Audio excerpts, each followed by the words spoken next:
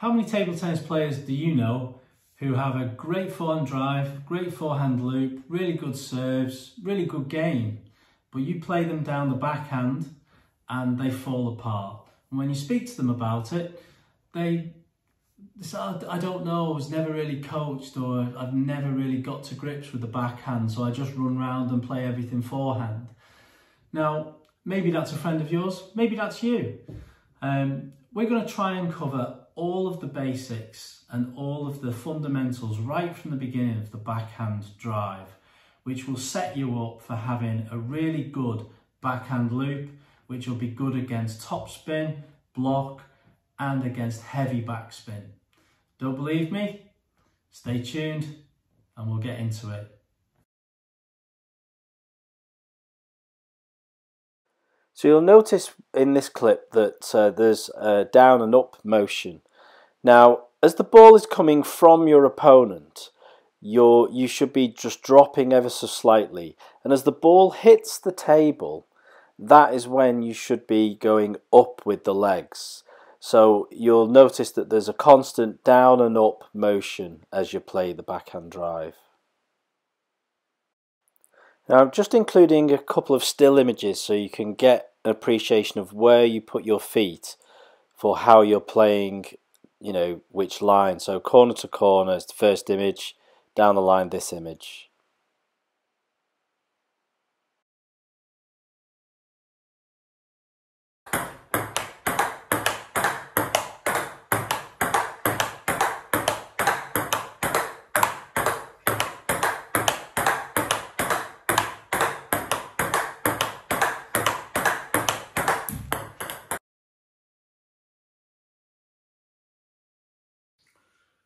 So, when we're talking about the backhand drive or backhand in general, where's our starting position? Now, it's important that you get your setup correct. So, in the previous sections, we saw where you should put your feet. So, I'm playing corner to corner here, as illustrated by this line here. Now, what I need you to understand is that when playing backhand, many coaches will say to play the racket from the belly button, which is here. So if we play here, you can perhaps see that there is a bit of a gap here. Now, I don't particularly like this setup because what will often happen is that the racket will come through and over instead of going up and through towards your head. So what I tend to try and coach is where the line here should come into your hip area here. So where the pocket of my jeans is, and I really shouldn't be wearing jeans for these videos, but anyway. So the sort of inside part of your hip here is where the racket should effectively start. Now you can see now there's no hole here, you can't see. So here we can see straight through, and here we can't. So it's a very compact shot now as we have that. So there should be no driving off the side. So what we're looking for is, and obviously the drive is a short movement anyway, but it's important to start with good foundations, good principles to begin with. So what we're looking to do is, so the line here, you're looking to get this racket from over your hip here, and by the time you make contact with the ball, it is on that line. You can see my hand is over that line. So if I now use a bat, which will alter things slightly, here and here, my racket is over that line. So I always suggest just starting it slightly to the left if you're a righty, if you're left, the opposite. But yeah, just start it slightly over from the line of play. So if the ball is coming down this line, you want the racket just slightly over, so that there's no hole, there's no gap here, and everything by the time you make contact is here. So that is a good starting position, and we'll play the racket forwards. Again, if we're going to go down the other line, I'll show a quick video of where your hip should be there as well. And so once again, what we're looking for is we want to make contact with the ball over the line. So if we set ourselves up so our hip is just about here, the racket should come from here, and by the time we're making contact with the ball, the racket is over that line, so it's nice and steady from there. So there should be none of, the difficulty is people will always try and bring the racket over, which will impart side spin, and the ball will want to travel out. So always try to move your hip into position where the line is. So again, if we're going to move from say here to here, I'll try and get my hip in line with this to be able to play that ball straight. Again, move across, I'm here, there we go. Okay. So as the backhand drive is quite a short stroke, the finish position is about chin height, just there. I've slowed this video down so you can see a few shots where you can see the starting position and the finishing position.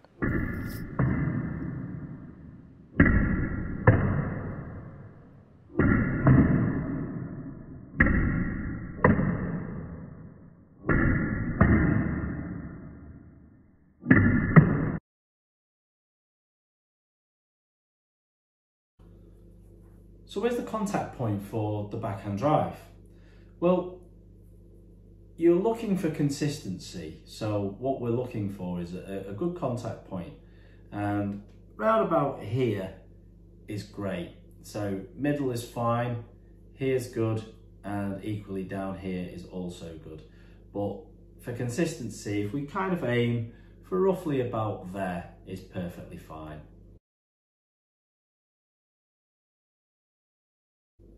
So, use of the legs in backhand. Now, on the face value, you might consider that backhand doesn't really require much leg movement, unlike say the forehand drive, forehand loop. Now, I will tell you that in order to play backhand successfully from like a drive perspective, or a top spin or an actual loop, the actual effort from the legs, in my opinion, is by far the greatest. Now, my table tennis coach from when I was 17, and I started quite late, he taught me a few things which are invaluable to me now as a player.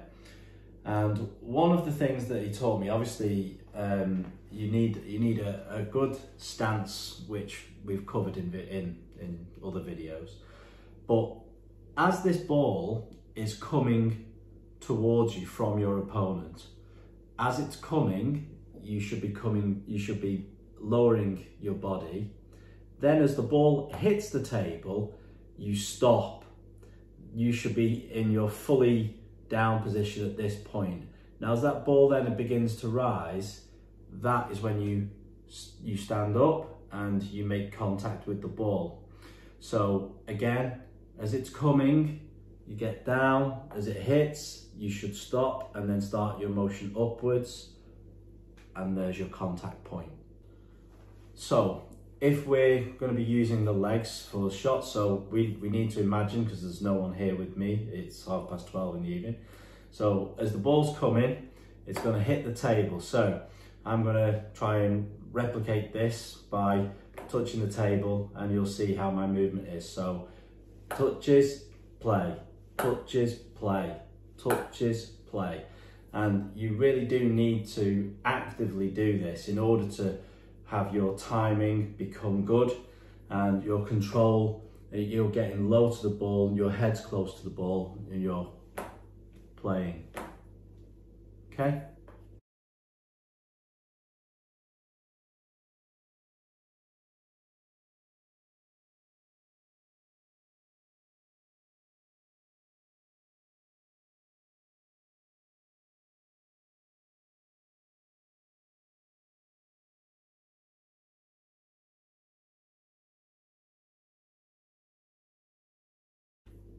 So hopefully you've all stuck around for the pro tips.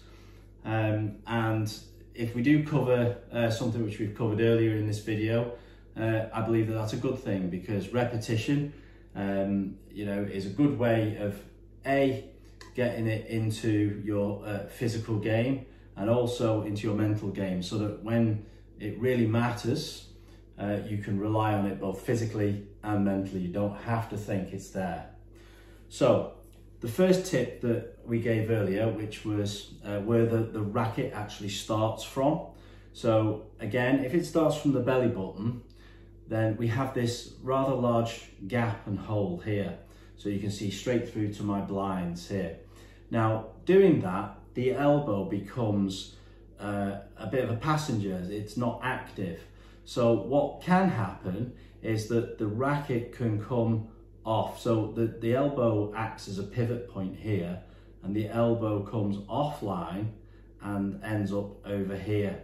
Now what can happen there is that when you make contact with the ball, you're effectively coming around the side of the ball. So if you're playing someone who's doing this, you might expect the ball down the line, and use this as an example, and it will drift off. So the typical thing is when you're playing corner to corner, people will put the ball here. So if I'm stood all the way over here and someone is pivoting like this, the ball will tend to come here, which will then throw your shot off as well.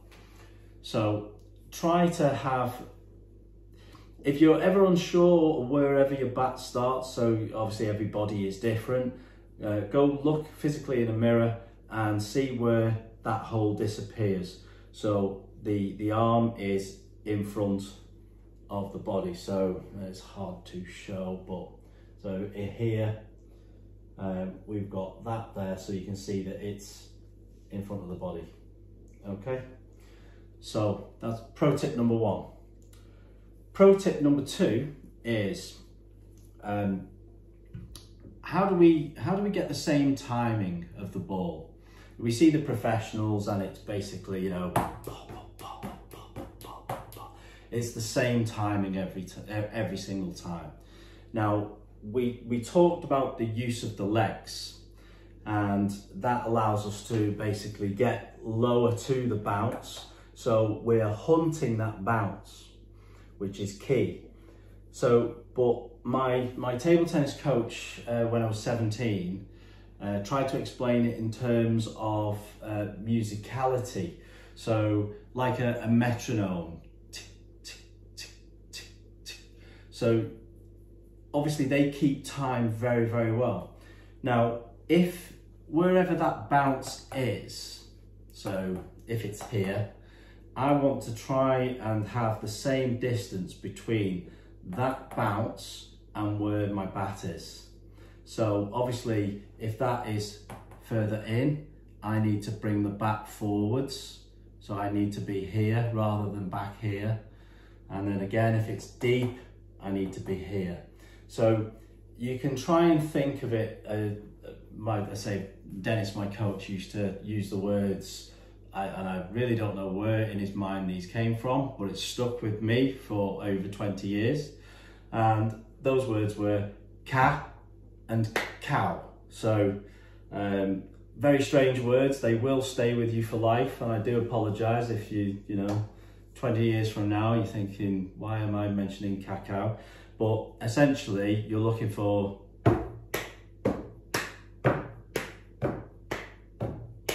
just like a metronome. So we don't want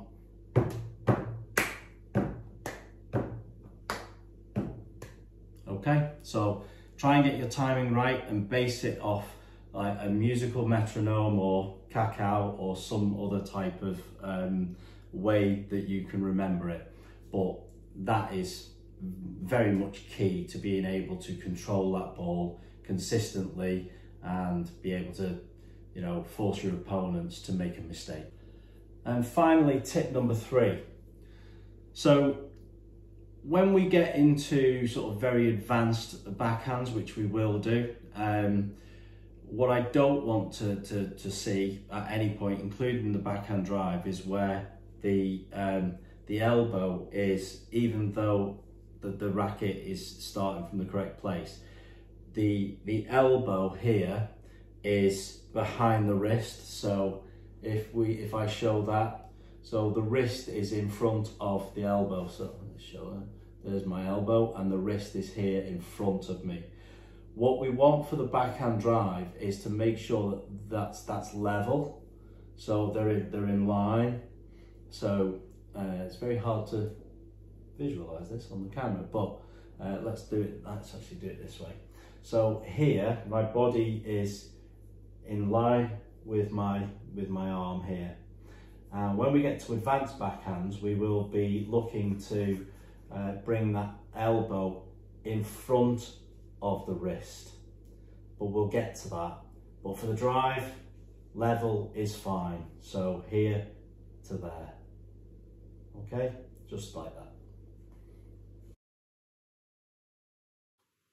So, thanks for watching this video on the backhand drive. Hopefully you'll enjoy watching it as much as I've enjoyed making it. There's a great deal of detail in there, I realise. It's a little bit of a longer video than I originally thought it would be. However, you know, I don't do things by halves. I want people to have good shots. So just a final thank you to all of our new subscribers and existing subscribers. Hopefully you all do enjoy this video. And apparently the YouTube algorithm tells me that there are a number of viewers who haven't as yet considered subscribing. Now hopefully if you found any part of this video helpful, whether it be a small amount or very helpful indeed, consider giving me a like and a subscribe. It really does help the channel, and the more subscribers I get, the more content I will be able to make in future, which is where I want to go with this. So yeah, see you next time. Bye now.